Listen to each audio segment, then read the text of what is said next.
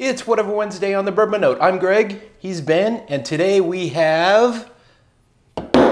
Bing, bang, boom? Bang, bam. Bam. Double bam. What is this? I can't even see it. Windsor Canadian. Oh, what have we done to deserve this pleasure?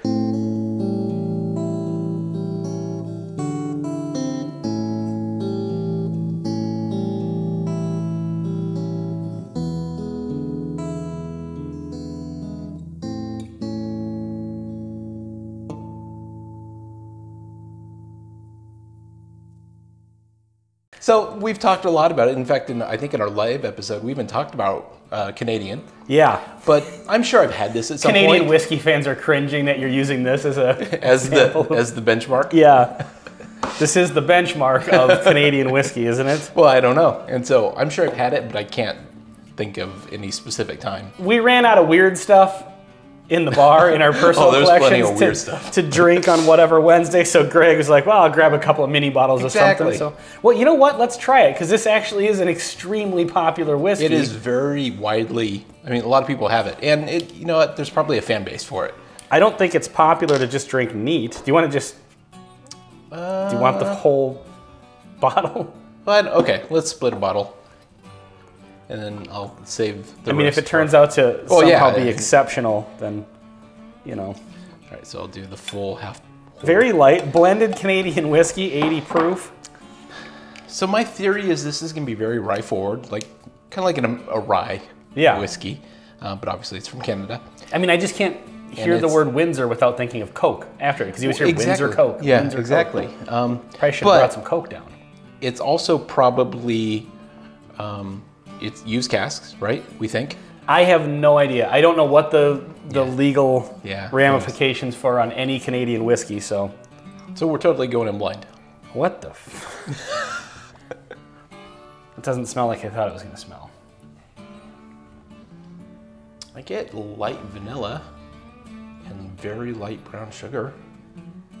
I'm getting light, like, chemicals. Really? Yeah, almost like ink chemicals, or like the smell of a dark room, you know, developing photographs or something like that.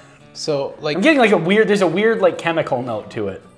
That is officially the weirdest tasting notes I've ever thrown out on this channel. No, I honestly, this smells slightly like a bourbon, you know, maybe a little on the weak side. I'm not getting that at all. I'm not getting anything weird. Maybe there was something there. People are watching right now. It's like, are you really putting this much effort into nosing a Windsor Canadian? Well, yes, as a matter of fact, we are. Because that's what we do here at the Bourbon Note. Take everything seriously. Professionalism through and through. All right, I'm going for it. I think I'm done with it. Okay, cheers. You know, maybe this wasn't intended to be nosed. Not intended to be nosed. Don't we have a shirt of that? There is a shirt that says not intended to be nosed on our merch store. You can find a link in the description below. Yeah. We're going to get to the point that we'll put so many of our, our self-aggrandizing, putting our own quotes on shirts, that eventually we'll have a shirt just says, we have a shirt of that.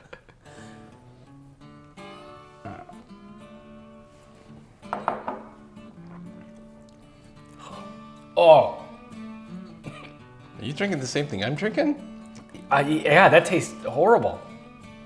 I'm getting nothing horrible. It's really? Not the most... Oh, like amazing. Sour and just...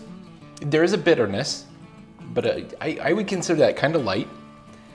It bites more than an 80 proofer should, but it bites with there's like a chemical thing to this That's odd. It's so weird that we're not... I'm not getting that at all. So my dad worked in the printing industry, and I just remember sometimes going to see, at his work and stuff like that. Mm-hmm. Like, I just remember there being a smell of the... Squid? Because they have ink, right? Yeah. This is what I deal with. Just like the smell of the press room and stuff like that. I just remember, and the chemical note I'm getting from this is just slightly reminding me of that for some odd reason. It's weird how scent that has nothing to do with a flavor of something can just manifest itself that way. Sure. So I'm not getting any of that. I am kind of getting youthful corn note, shoe rubber. Really? Yeah, I'm just getting such weird... Maybe I have COVID. No. Well, that doesn't enhance your abilities. Maybe you were bitten by a radioactive stink bug or something. Waiting for the superpowers that come with that. Exactly. Second sip wasn't quite as bad as the first one. The first one was just like, I don't know. It tasted like... So there is a metallic note. Yeah, very metallic.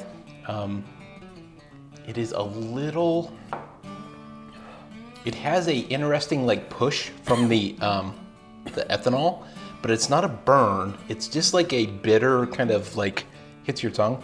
Clearly this would be improved by mixing it with Coke. Yeah. And that's why a million people have done that. Or mixing it with your drain.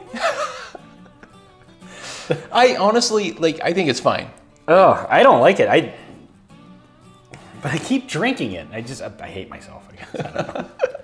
I don't know. I keep drinking it because I'm trying to figure out what it is that's so off-putting about this to me. So I'm not getting any, like, there's a couple of notes that are a little, like, less than perfect, but I don't hate it. But I definitely feel like if this were the only bottle I had, it would definitely get mixed with something. I was just going to say, there's a lot of times when I say, you know, it's something that I'm not, like a Basil Hayden's or something that I'm not particularly thrilled about. But if it's what's available, sure, I'll have a pour of it. This I would pass on and just have something else or nothing. I wouldn't sip this neat for any reason. And enjoy it. It is, now that I've had several sips, I'll be able to finish the glass. But I definitely don't want any more. But I would, have a pour of almost any bourbon. It's just not satisfying as a flavor. Right. The flavors I think are fine. I just don't love them. But they are in the traditional kind of rye whiskey, bourbon-y kind of flavors. They're just not. I'm having a visceral reaction to this. That's just so weird. I'm trying to think of what we've had. It reminds me of that one of those early times, the regular early times a little bit. And one of those remember that Total Wine one that I hated and I just threw the bottle? Yeah. But I'm not getting any notes like we've got the vitamin note before or other I'm getting flavors. A little vitamin note on here, like a little minerally, and I don't know, it's just like, if you would have not told me what this was and just poured it for me, I would have had no idea. You know what, there is a flavor, I will tell you this. It's not the sweetness of this thing, but I think, well, I'm not sure what they're called, but it's a Halloween candy. It's a tube, like a paper tube, and you open the end and it's just flavored sugar. Yeah. Are those pixie sticks? Is that what that is? Yeah, pixie sticks. Yep. It has a pixie stick kind of flavor. Interesting. Yeah, this is, I mean, I don't know how in depth we need to go on Windsor Canadian here, but that's what Whatever Wednesday is for drinking random stuff that we don't normally, like most of the bourbons we drink on the show are ones that we want to see what they're like. We're excited about them. Yeah. We want to try them. Like Whatever Wednesday is good for doing stuff like this. Because this is like, I think if you look this up, this is probably like a top selling whiskey. I totally think this is like by volume. And you can do better. I will say that. Even for mixing this in a cocktail, I got to imagine just like a Jim Beam white label or Evan Williams black label. Or Jack Daniels basic. Yeah, exactly. Any of those. And there's also lots of ryes in that category as well. I wonder how much this costs for like a home wrecker, the big plastic jug, the home wrecker. They've got to be like $14.99, I would guess. Yeah, probably. For the 175? I honestly don't know. I'd like to see this at 100 proof. Also a shirt we have. Does it say I'd like to see this at 100 proof or I'd like to try this at 100 proof? Or can I try this Can I try this at 100 proof? Okay. I think is how it was worded. Which is not actually how we say it, so it's a weird shirt. I like it though. That's going to be my next order. Okay. Can I try this at 100 proof? Yeah, there's something really janky about that. This is a not recommend for me. I would say use it the way that everyone else uses it. I would say don't use it. Buy some Evan Williams. You know what? I don't know. It says bourbon on the logo because I really like.